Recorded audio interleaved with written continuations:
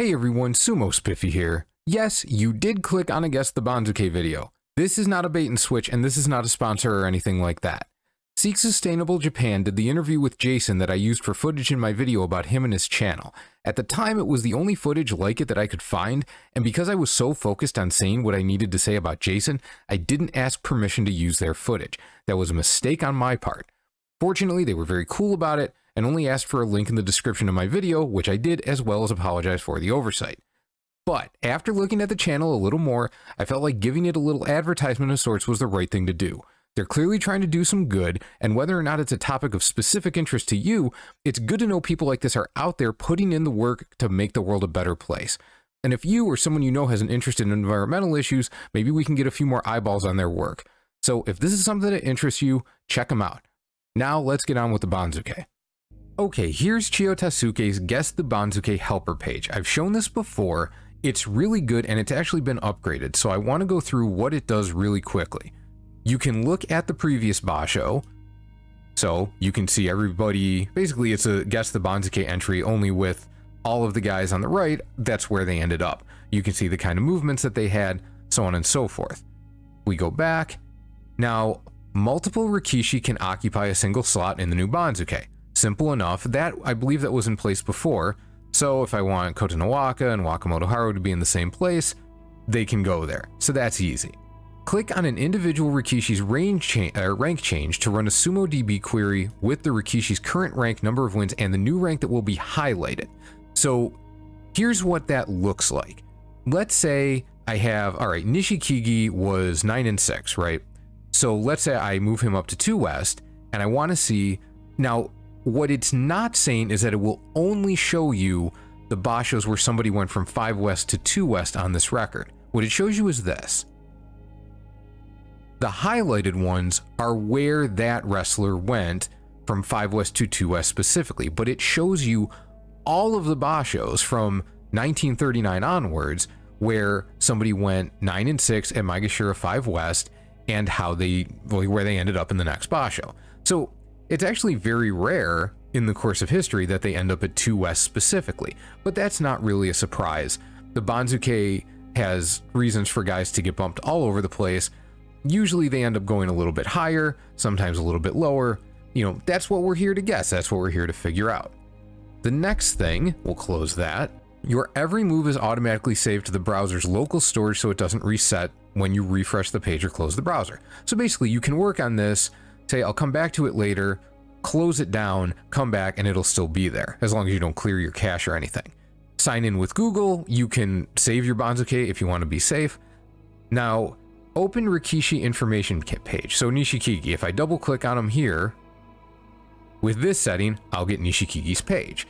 But you can actually get to his page another way. If you click on the record he had, you'll get the basho previous, the record for the basho that's related to. So now we have that, and if we want to get to his page, we can just click on his name.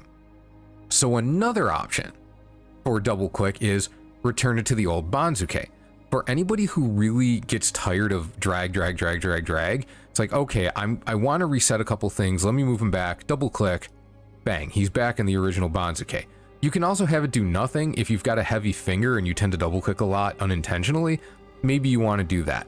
I like it on return it to the old Banzuke. Dropping on an occupied slot. So I showed you its stacks. I like that. I find that extremely helpful. But one thing that some people wanted was the ability to, oh man, I forgot a guy and now I got to move all these guys down. I don't want to have to click and drag 37 guys, 1 slot each, right? So if you put it on shift, we've got, all right, we put Myogiryu here and Nishikigi here, Sadanoumi here. Well, if we put Midori Fuji here, boom, they all get bumped back a slot. So that's pretty cool. These are really good upgrades. It's a great tool. This is going to be linked in the description. Check it out. Go on the Sumo forum, send them some thanks. It's really useful. Okay, let's get on with the actual Banzuke itself. So Hatsu 2023 was not quite as crazy with everybody at the top getting winning records and creating an enormous log jam. The movement this time around should be a little bit easier to work out, but exactly how much? For that, we want to go back to the why you're going to hate the next Banzuke video that I made. Now, it's currently unlisted due to the copyright issues.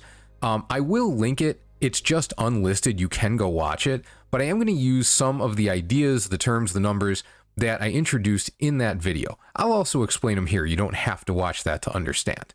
So first, what we need to do is move over the guys who are definitely going to stay in the Sanyaku. Here we have 7 definites. We've got Terunofuji obviously remains Yokozuna, Takakeisho remains the only Ozeki, Wakataka Kage and Hoshoryu will stay at Sekiwake 1 because they had winning records, but they're not going to become Ozeki. Kiribayama will go up because a Komusubi with 11 wins is pretty much always promoted into Sekiwake even if they have to open a new slot for him. Katono Waka and Wakamoto Haru both had winning records at Komusubi, but not enough to take over a new Sekiwake slot, most likely.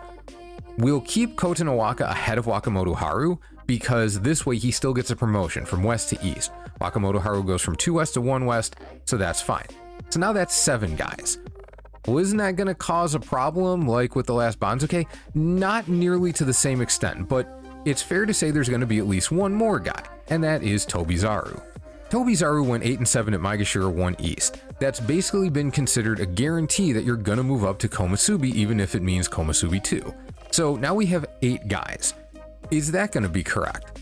Well, let's go back to all the stuff that we introduced with the Hate the Banzuke video and talk it over. Let's look at the math and see what we should expect. Let's start with unused promotion ranks. Briefly, what this means is that if guys towards the top have winning records, but they can't be promoted because they're too high ranked, there's nowhere for them to go other than into ranks that don't simply go off of what your win-loss record is, then their wins still earn them promotion ranks, but they can't use them. So those are unused promotion ranks. These are important because every time one of these guys wins, somebody else loses. So even though they're not going up, someone else is going down. This is what creates some gaps in the Banzuke that we can fill later, which creates free-flowing movement and makes everything look nice and fluid, and gives us the under demotions and over promotions that we really like to see with our favorite wrestlers. So what does that add up to here? First, and I'm borrowing a stylus. We're going to see how this works out. So first, Takakeisho was 12 and 3. He can't go anywhere, so he's going to be +9. Wakataka Kage and Hoshoryu also can't go anywhere, so that's +3 for Waka and +1 for Hoshoryu. Now those are the obvious ones because they're at ranks that just can't go up. But we also have to remember Kiribayama, 11 and 4 at Komusubi, he can only go up 1 rank to Sekiwake. So by definition, he has a minimum of 6 ranks that he cannot use. Likewise, Daisho, who I haven't pictured here, but we'll talk about him in a minute, he went 10 and 5. The most he can do is go up to Sekiwake, which is 2 ranks. So he can go up another 3.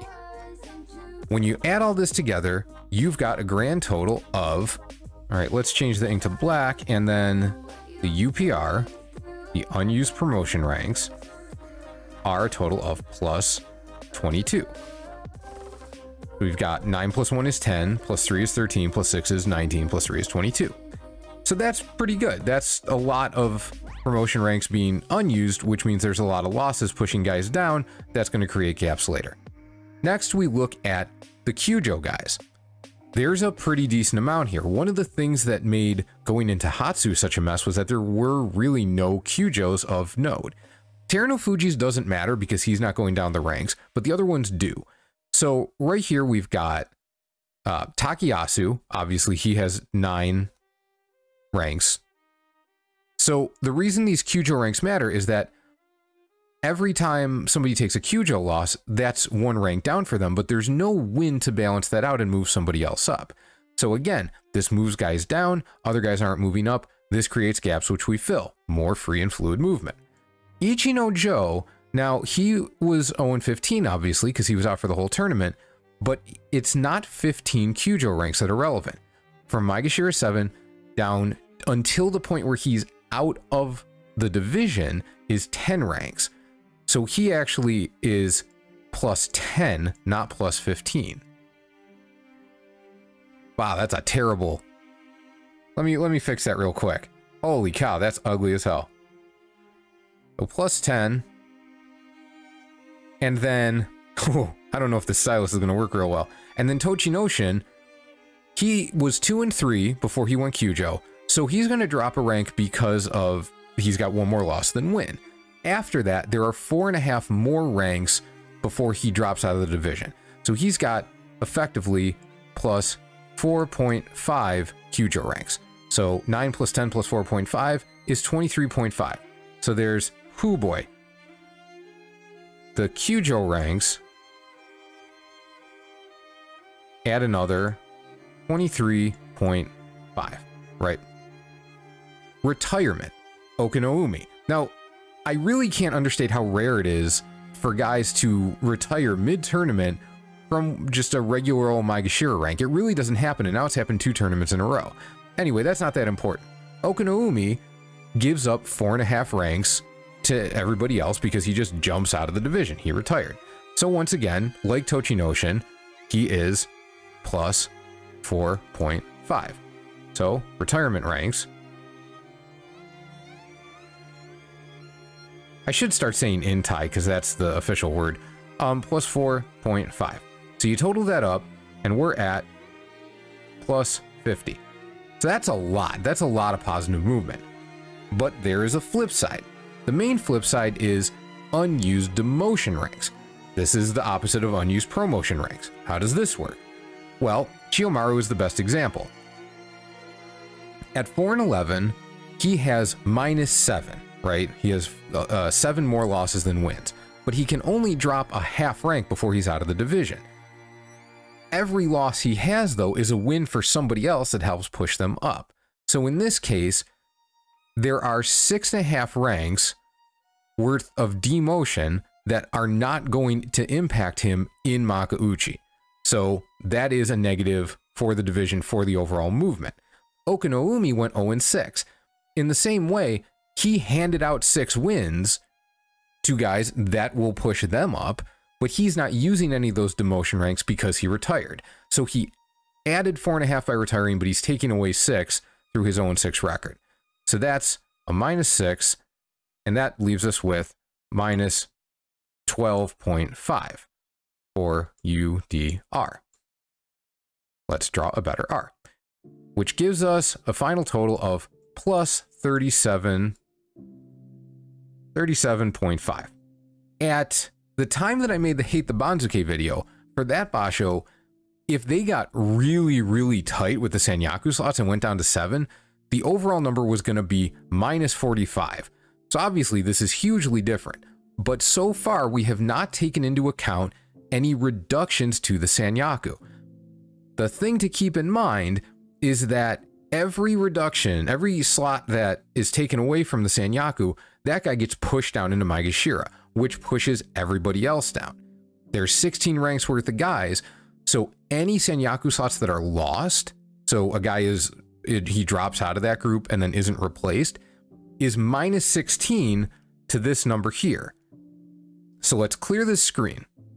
So if we start with our 37.5 number, now every guy who drops out of the Sanyaku without being replaced is pushing down everybody else. There's 16 ranks worth of guys, so that's minus 16 to this number, which gives us, if one guy drops out, so if we go from 10 Sanyaku to 9, we end up at 21.5, which plus 21.5 is still pretty good. Like, historically, it's not by any means the best for movement, but there's a lot of positive movement there. There's a lot of fluid movement. That's still pretty good. If we go from 10 to 8, then we have to take out another 16, and then we end up at 5.5.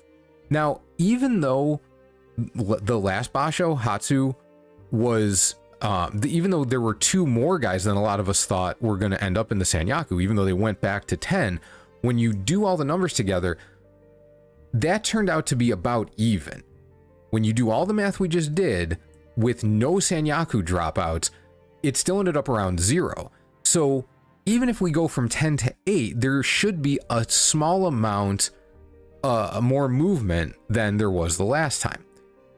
So we can get away with 8. And in fact, the idea of going back to 10 seems Like, you would need a really good reason, because if they're going to take advantage of a good situation to shrink the Sanyaku a little and avoid the kind of disaster Banzukes they were looking at last time, this is when they want to do it. So how many guys are we going to have in the Sanyaku? That's the big question. Here's what I'm thinking. If you click on Daisho's record, actually, let's do it this way. If you move Daisho to Maegashira 1 East, so let's say we assume that he does not get promoted to Komusubi. Well, we do the trick of clicking on the link of, like, what's the movement that he would have. And this is what we end up with. 1959 to 2023, notice that nothing is highlighted. It has never occurred that a guy went 10-5 at Maegashira 1 West and did not get promoted to at least Komusubi. It has never, ever, ever happened. And the truth is, it seems like it's really unlikely for that to happen now. For one, mathematically, he places well above Tobizaru. And if Tobizaru goes up, what they have often, although not always done recently, is move up guys who would be ahead of that automatic promotion for Maegashira 1 East. Plus, even when the Sanyaku was looking really tight in previous bashos, like, we joke about Daisho going from 1 West to Komusubi 2 West with a 13-2 record, but he did go to Komusubi. The idea that he would get thwarted and only moved up a half rank from 1 West with a 10-5 in really any circumstances is hard to fathom. So it's very likely that he'll end up at Komusubi 2 with Tobizaru. Now, is he going to end up ahead of Tobizaru? Going by the math, you'd think so. I think he'll probably end up ahead of Tobizaru, but that's not the most important thing. If you're trying to predict the Banzuke, the most important thing is just figuring out how many Sanyaku there are going to be. 8 seems unlikely because Tobizaru has to go up, and it's hard to see them not moving up Daisho. What about 10? Well, who's the next guy in line? Tamawashi. Okay, so he was 2 West. Where are we going to move him?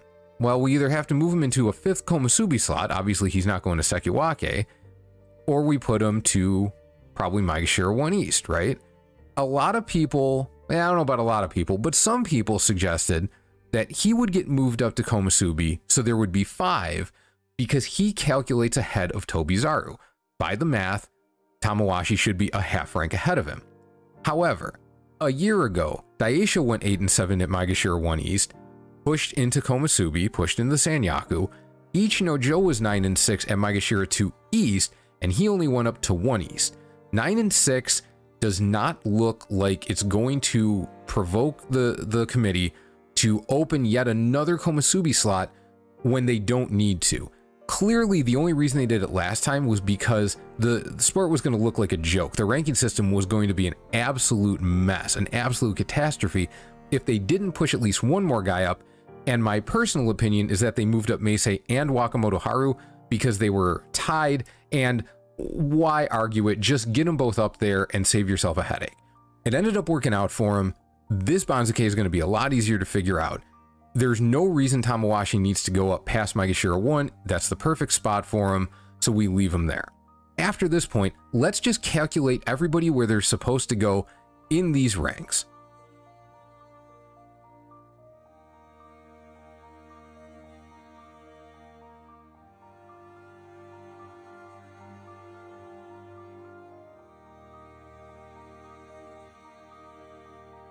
All right, as you can see, now we have 42 Rikishi placed. So that's everybody we need. You'll notice off on the left, Ichinojo, Tochinoshin, Okinoumi, and Chiyomaru haven't been moved. I would push them into like the 17 or 18 slots if they mathematically went there, but they don't. They drop well below that, and I've moved the top 4 guys from Juryo who should go up in their place. Now you may notice that I didn't place Asanoyama. If I were to place him, he would end up at 15 West. Now, he is ahead in just by pure calculation of Chiyoshoma, Tsurugisho, and Mitoryu. So, if that's the case, why isn't he? So, if one of these guys was going to drop out, well, the lowest one is Mitoryu. So why aren't we just scribbling him out and putting Asanoyama in his place? Bringing back the prodigal son, and everybody's happy with our really, really, really trash stars. Normally, Juryo promotees do not get treated exactly the same as Makuuchi wrestlers. There is a certain amount of favoritism that goes to the guys who are in Makuuchi, presumably because the level of competition is higher. Just because it's Asanoyama doesn't change that. Mitoryu might be the guy that they'll be perfectly happy to see get kicked out of Makuuchi, and I'm not saying it can't happen. It could happen. But if this was a case where Asanoyama calculated to like Juryo 1 West and Mitoryu to Juryo 2 West, I think that they would kick Asanoyama into Makuuchi and leave Mitoryu out. But because Mitoryu did not drop himself out of the division, I don't think they're making that call. And that leaves us with the question of what to do with all the positions where guys are tied. And the answer is, I don't know. Also, I'm not going to try and answer those questions. This is a draft. I am still a little bit competitive. I don't want to give away everything that I think about the Guess the Banzuke competition. More than that, though, I haven't really decided what I think is going to happen. What I will say is this. Generally speaking, when in the past, if you've got two guys who are, like, they both have losing records, the one who started at the higher rank has tended to be favored. But in the last Basho, whether you had mixed groups, guys with winning records and losing records at the same rank, two guys with winning records, two guys with losing records, they seem to favor the guys with the better records much more. I don't know why that change came. It could have been a one-off thing. Maybe it was part and parcel of their shift in being willing to expand the Senyaku. I don't know. I really don't know. I have to think about this some more. So the main questions are going to be the ones you see here. Who gets prioritized between Abi and Ryuden? What do you think is going to happen with Mitakeumi and Onosho when you figure, okay, let's say, you know, going by what I said, Ryuden is the one that ends up at Maegashira 2 East and Abi gets pushed back down. Well, Nishikigi now gets pushed back, which means Onosho and Mitakeumi get pushed back. So now who gets favored, right? Those are the kind of things you have to look at, all the chain reactions, and figure out what you think is going to happen. Midori Fuji and Endo. I don't know. Miyogiryu and Hiroto Umi are both going to get knocked back by whatever happens with Aoyama and Ichi Yamamoto. One thing we can do is safely move up guys where nobody can get pushed back. So we know that no matter what happens with Onosho and Mitakeumi, between them and Meisei, 4 West is as far as that goes. So Kota Shoho, we can move up. Midori Fuji and Endo, we can move up. Well, one of them is going to end up at 6 East. Which one is it going to be? Not sure. Okudo Fuji, Sadano Umi, Ura looks like he might not go anywhere, so hey, I'm happy about that. Ichi Yamamoto and Aoyama will take up both sides of Maegashira 8. Which one's going to go where? I don't know. Miyogiryu and Hiroto Umi are going to be at 9. Which one's going to go where? I don't know. Takayasu and Nishiki Fuji should be the ones to take up Maegashira 10. Now, is Takayasu going to get a little bit of favoritism because he's coming all the way down from Sekiwake? I will say this. You might notice that I have Shodai at Maegashira 1 West, and that's 2 ranks below Sekiwake. I did that because I've mentioned this in the past. I think it was Guruwake on the Sumo forum pointed out that guys in Senyaku seem to get about a rank of padding taken off of their demotions when they drop back to Maegashira. I already calculated that in for Shodai, for Takayasu, for Meisei.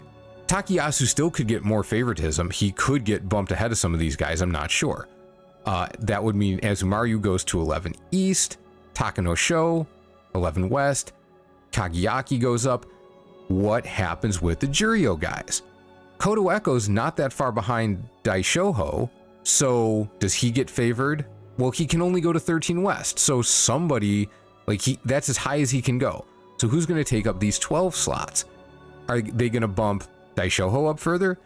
Are they going to bump Takara Fuji way up? It could end up looking like that. And then Daishoho goes there, Kinbozan, Bushozan. Does Oho end up ahead of Bushozan? And then Hokuseiho gets chipped back down, right? We're going to have a 17 West under this setup because we have 9 Senyaku. So that looks like it's definitely going to be Mitoryu. Shioshoma, Tsurugisho, what are we going to do with those? I don't know. There are a lot of questions left. I would love for people to talk about this in the comments. I'm sure on some of the Discord servers I go to, we're going to talk about stuff there as well.